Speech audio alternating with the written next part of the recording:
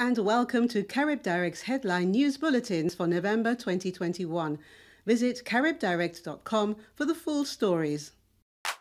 Prime Minister of Trinidad and Tobago, Dr. Keith Rowley, had a meeting with executives from Shell to discuss potential renewable energy projects.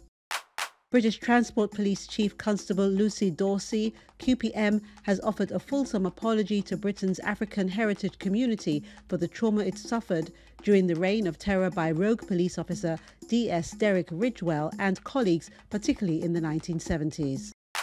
Activist and historian Eric Scott Lynch has passed away. CaribDirect extends our sympathy. Jamaican musician Spice Aka, Queen of Dancehall, has earned a MOBO nomination for Best Reggae Act 2021. As part of a new government upskilling scheme, thousands of courses from a diverse range of subjects have been reduced to £10. Guess which patois word Caribbean people love to use in this sketch? Look on you to give me attitude. You're ranky. Come on, boy. Are you smell so rank? Piss up last night, man. Go bed, man.